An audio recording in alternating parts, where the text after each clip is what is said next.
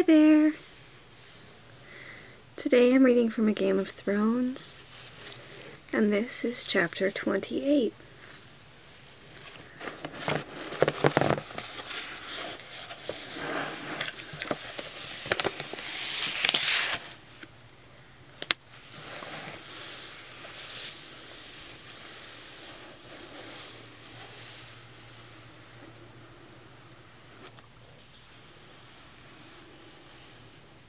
Eddard.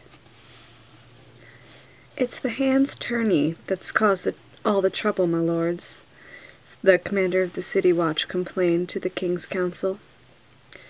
The king's tourney, Ned corrected, wincing. I assure you the hand wants no part of it. Call it what you will, my lord. Knights have been arriving from all over the realm, and for every night we get 2 free riders, 3 craftsmen, 6 men-at-arms, a dozen merchants, 2 dozen whores, and more thieves than I dare guess.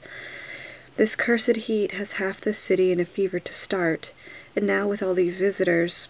Last night we had a drowning, a tavern riot, 3 knife fights, a rape, 2 fires, robberies beyond count, and a drunken horse race down the street of the Sisters. The night before, a woman's head was found in the Great Sept, floating in the Rainbow Pool. No one seems to know how it got there or who it belongs to. How dreadful, Varys said with a shudder. Lord Renly Baratheon was less sympathetic. If you cannot keep the king's peace, Janos, perhaps the city watch should be commanded by someone who can. Stout, jowly Janos Slynt puffed himself up like an angry frog, his bald pate reddening.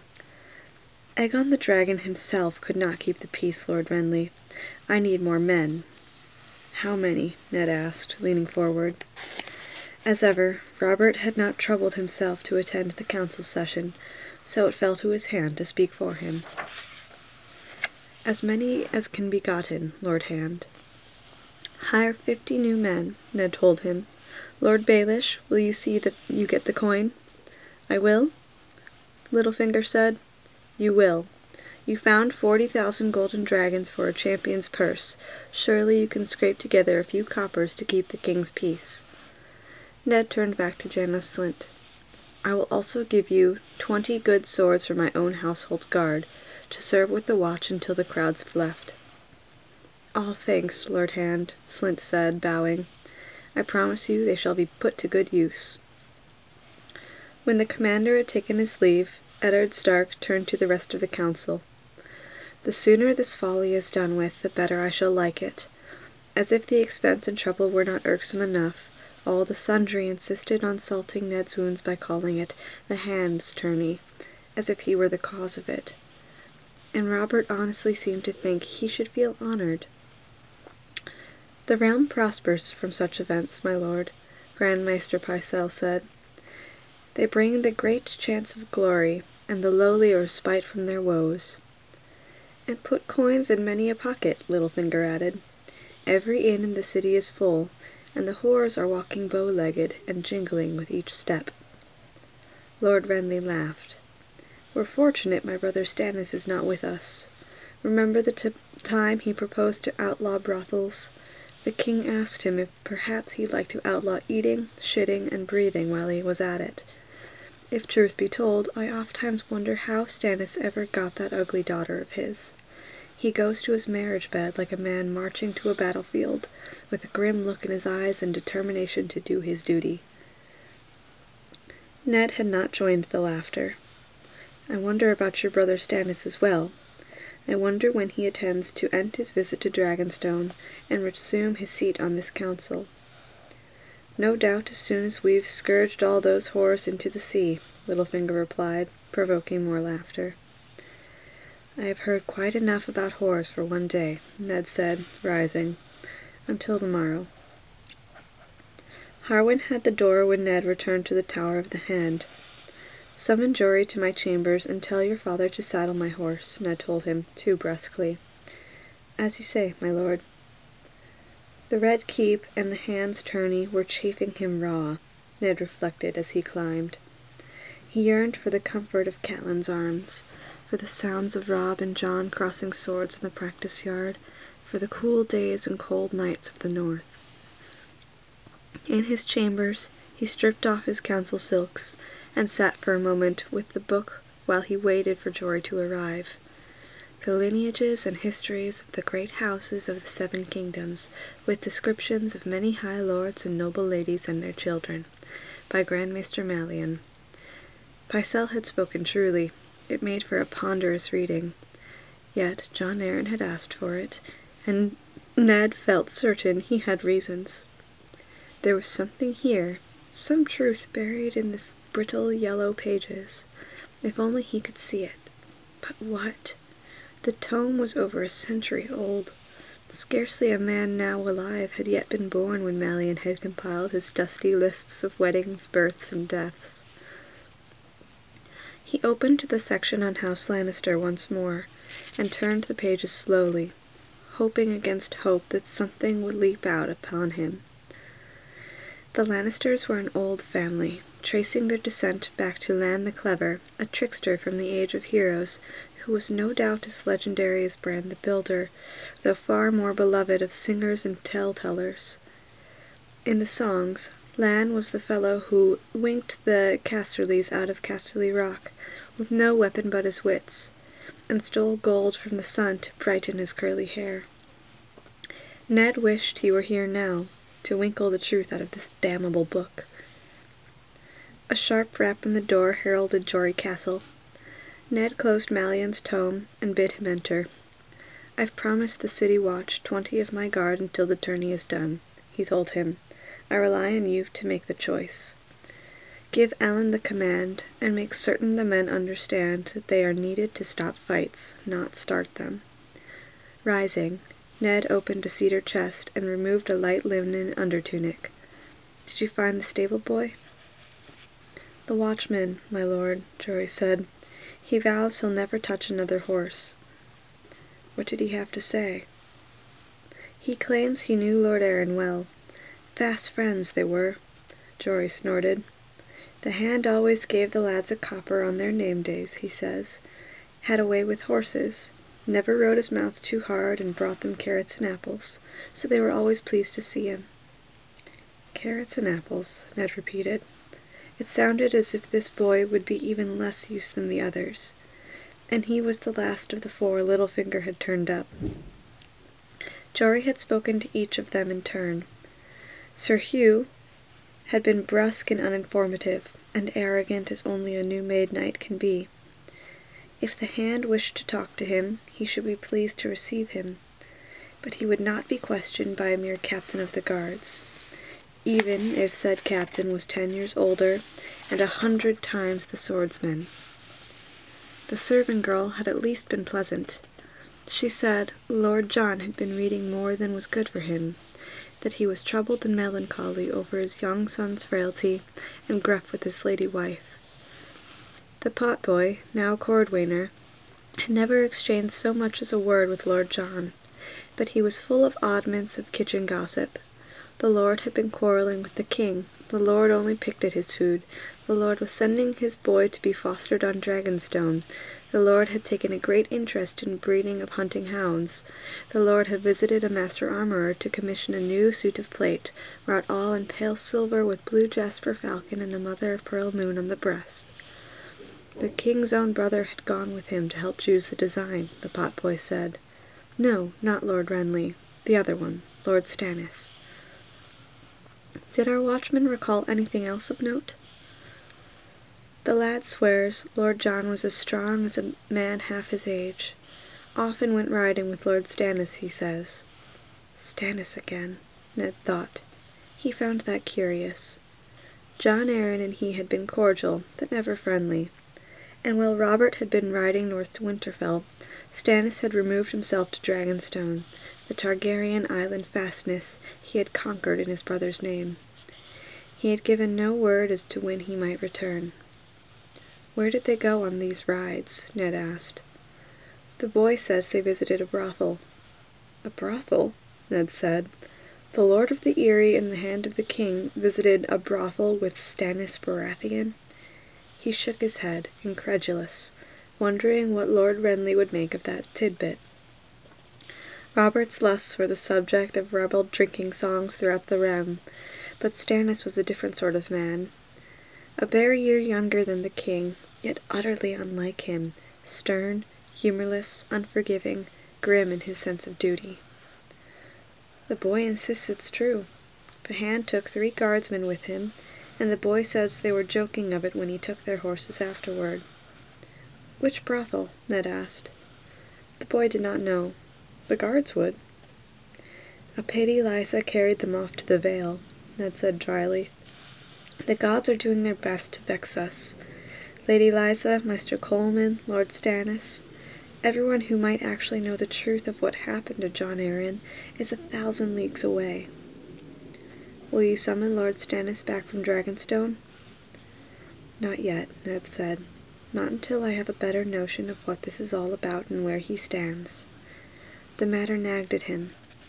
Why did Stannis leave? Had he played some part in Jon Arryn's murder? Or was he afraid? Ned found it hard to imagine what could frighten Stannis Baratheon, who had once held Storm's End through a year's siege, surviving on rats and boot leather while the lords Tyrell and Redwyne sat outside with their hosts, banqueting in the sight of his walls. Bring me my doublet, if you would, the grey with the direwolf sigil. I want this armor to know who I am. It might make him more forthcoming. Jory went to the wardrobe. Lord Renly is brother to Lord Stannis as well as the king. Yet it seems that he was not invited on these rides. Ned was not sure what to make of Renly, with all his friendly ways and easy smiles. A few days past, he had taken Ned aside to show him an exquisite rose-gold locket. Inside was a miniature painted in the vivid mirror style of a lovely young girl with doe's eyes and a cascade of soft brown hair. Renly had seemed anxious to know if the girl reminded him of anyone, and when Ned had no answer but a shrug, he had seemed disappointed. The maid was Loras Tyrell's sister Marjorie, he'd confessed, but there were those who said she looked like Lyanna. No, Ned had told him, bemused. Could it be that Lord Renly, who looked so like a young Robert, had conceived a passion for a girl he fancied to be a younger Lyanna? That struck him as more than passing queer. Jory held out the doublet, and Ned slid his hands through the armholes. Perhaps Lord Stannis will return for Robert's tourney, he said as Jory laced the garment up the back. That would be a stroke of fortune, my lord, Jory said. Ned buckled on a longsword. In other words, not bloody likely. His smile was grim. Jory draped Ned's cloak across his shoulders and clasped it at the throat with the hand's badge of office. The armorer lives above his shop, in a large house at the top of the Street of Steel. Alan knows the way, my lord. Ned nodded. The gods help this potboy if he's sent me off herring after shadows. It was a slim enough staff to lean on, but the Jon Arryn that Ned Stark had known was not one to wear jeweled and silvered plate. Steel was steel. It was meant for protection, not ornament. He might have changed his views, to be sure. He would scarcely have been the first man who came to look on things differently after a few years at court. But the change was marked enough to make Ned wonder. Is there any other service I might perform? I suppose you'd best begin visiting the whorehouses. Hard duty, my lord, Jory grinned. The men will be glad to help. Porter has made a fair start already. Ned's favorite horse was saddled and waiting in the yard. Tharley and Jax fell in beside him as he rode through the yard. Their steel caps and shirts of mail must have been sweltering, yet they said no word of complaint. As Lord Eddard passed beneath the King's Gate into the stink of the city, his grey and white cloak streaming from his shoulders, he saw eyes everywhere, and kicked his mount into a trot. His guard followed. He looked behind him frequently as they made their way through the crowded city streets. Tomard and Desmond had left the castle early this morning to take up positions on the route they must take, and watch for anyone following them. But even so, Ned was uncertain. The shadow of the king's spider and his little birds had him fretting like a maiden on her wedding night. The Street of Steel began at the market square beside the river gate, as it was named on the maps, or the mud gate as it was commonly called. A mummer on stilts was riding through the throngs on some great insect, with a horde of barefoot children trailing behind him, hooting. Elsewhere, 2 ragged boys no older than Bran were dueling with sticks, to the loud encouragement of some of the furious curses of others. An old woman ended the contest by leaning out of her window and emptying a bucket of slops on the heads of the combatants. In the shadow of the wall, farmers stood beside their wagons, bellowing out, "Apples, the best apples, cheap at twice the price," and blood melons, sweet as honey, and turnips, onions, roots, here you go, turnips, onions, roots, here you go, here. The mud gate was open, and a squad of city watchmen stood under the portcullis in their golden cloaks, leaning on spears. When a column of riders appeared from the west, the guardsmen sprang into action, shouting commands and moving the carts and foot traffic aside to let the knight enter with his escort. The first rider through the gate carried a long black banner. The silk rippled in the wind like a living thing. Across the fabric was blazoned a night sky slashed with purple lightning. "Make way for Lord Beric," the rider shouted. "Make way for Lord Beric." And close behind came the young lord himself, a dashing figure on a black courser, with red gold hair and a black satin cloak dusted with stars. "Here to fight in the hand's tourney, my lord?" a guardsman called out to him. "Here to win the hand's tourney," Lord Beric shouted back as the crowd cheered. Ned turned off the square where the Street of Steel began, and followed its winding path up a long hill, past blacksmiths working at open forges, free riders haggling over mail shirts, and grizzled ironmongers selling old blades and razors from their wagons. The farther they climbed, the larger the buildings grew. The man they wanted was all the way at the top of the hill, in a huge house of timber and plaster whose upper stories loomed over the narrow streets. The double doors showed a haunting sense of carved in ebony and ware wood. A pair of stone knights stood sentry at the entrance, armored in fanciful suits of polished red steel that transformed them into griffin and unicorn. Ned left his horse with Jack's and shouldered his way inside. The slim, young serving girl took quick note of Ned's badge and the sigil on his doublet, and the master came hurrying out, all smiles and bows. "Wine for the king's hand?" he told the girl, gesturing Ned to a couch. "I and Tobo Mat, my lord. Please, please, put yourself at ease." He wore a black velvet coat with hammers embroidered on the sleeves in silver thread. Around his neck was a heavy silver chain and a sapphire as large as a pigeon's egg. "If you are in need of new arms for the hand's tourney, you have come to the right shop." Ned did not bother to correct him. "My work is costly, and I make no apologize for that, my lord," he said as he filled 2 matching silver goblets. "You will not find craftsmanship equal to mine anywhere in the 7 kingdoms, I promise you. Visit every forge in King's Landing if you like, and compare for yourself. Any village smith can hammer out a shirt of mail. My work is art." Ned sipped his wine, and let the man go on. "The Knight of Flowers bought all his armor here," Tobo boasted, "and many high lords, the ones who knew fine steel, and even Lord Renly, the king's own brother."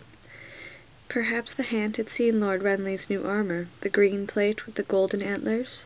No other armorer in the city could get that deep a green. He knew the secrets of putting color in the steel itself. Paint and enamel were crutches of a journeyman. Or mayhaps the hand wanted a blade. Tobo had learned to work Valyrian steel at the forges of Qohor as a boy. Only a man who knew the spells could take old weapons and forge them anew. "The dire wolf was the sigil of House Stark, is it not? I could fashion a dire wolf helm so real that children will run from you in the street," he vowed. Ned smiled. "Did you make a falcon helm for Lord Arryn?" Tobo Mat paused a long moment and set aside his wine. "The hand did call upon me, with Lord Stannis, the king's brother. I regret to say they did not honor me with their patronage." Ned looked at the man evenly, saying nothing, waiting. He had found over the years that silence sometimes yielded more than questions, and so it was this time. "They asked to see the boy," the armorer said, "so I took them back to the forge." "The boy," Ned echoed. He had no notion of who the boy might be. "I should like to see the boy as well." Topomat gave him a cool, careful look. "As you wish, my lord," he said, with no trace of his former friendliness. He led Ned out a rear door and across a narrow yard back to a cavernous stone barn where the work was done. When the armorer opened the door, the blast of hot air that came through made Ned feel as though he were walking into a dragon's mouth. Inside, a forge blazed in each corner, and the air stank of smoke and sulphur. Journeymen armorers glanced up from their hammers and tongs just long enough to wipe the sweat from their brows, while the bare-chested apprentice boy worked the bellows. The master called over a tall lad about Rob's age, his arms and chest corded with muscle. "This is Lord Stark, the new hand of the king," he told him as the boy looked at Ned through sullen blue eyes and pushed back sweat-soaked hair with his fingers.